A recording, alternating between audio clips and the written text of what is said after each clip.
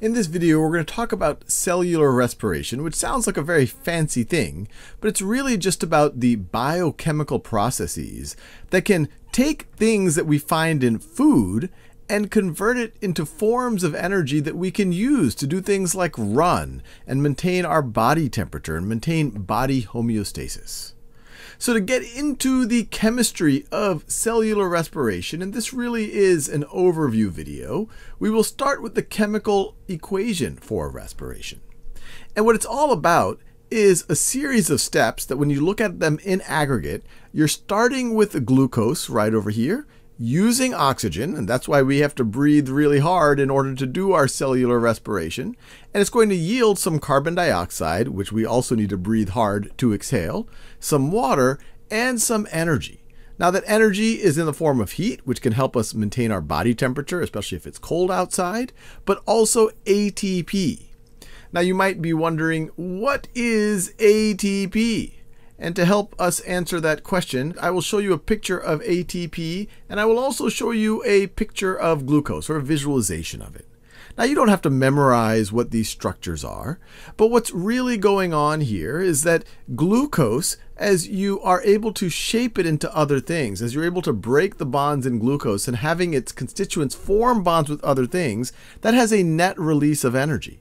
And that energy can be used to take what's known as ADP, that has two phosphate groups, and add a third phosphate group onto it right over here.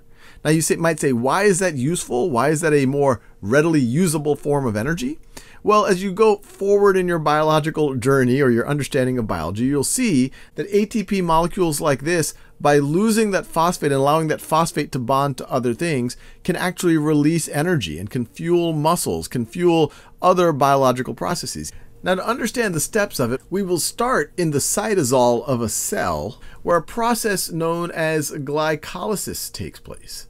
And glycolysis literally means the breaking of glucose. So let me write it down, glycolysis.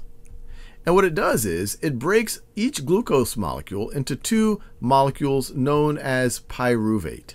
Now, just that process alone, and we'll go into much more depth in other videos, does start to produce some ATPs, and it also helps produce some molecules known as NADH. And I know this is all sounding very complex, but you will have a molecule known as NAD+. If you want to know what it looks like this. Once again, don't get too bogged down in the details. It is worth noting NAD stands for nicotinamide adenine dinucleotide. And we also notice that ATP stands for adenosine triphosphate. And so you have these very similar molecular components that are showing up in different places in biology. And you might also recognize that adenosine is involved in the formation of DNA as well. So once again, these molecules are adapted and reused all over the place.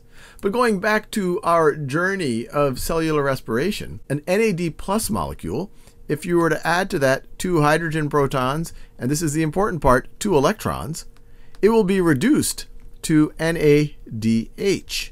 And remember, reduction is the gaining of electrons, which is happening right over here. And the reason why these 2 electrons are really interesting is, in NADH, they're at a fairly high energy state. And as we'll see, as they're able to go to other molecules and go to lower and lower energy states, they're able to do useful things that can eventually end up in the production of ATP. It's essentially a transfer of energy. So glycolysis is directly producing some ATPs, and it's also reducing NAD in this way to produce NADH.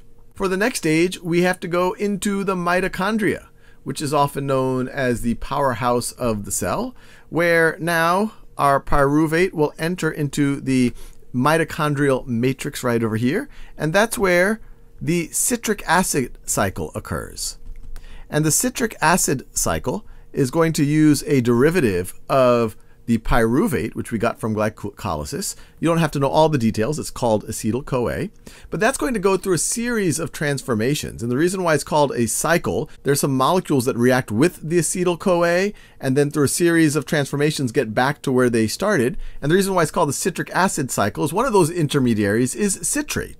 But this process, once again, produces more ATPs directly, but it also produces more NADHs, and it also is able to do something similar to another molecule. And once again, I'm not going to go into all of the details, but we're able to go from another molecule known as flavin adenine dinucleotide, FAD, plus 2 hydrogen protons plus 2 electrons to get to FADH2, which once again is an interesting molecule because it has these electrons in a higher energy level, which through a series of molecular processes, which you'll go into much detail in future courses on, you are able to do useful work. You are able to transfer energy.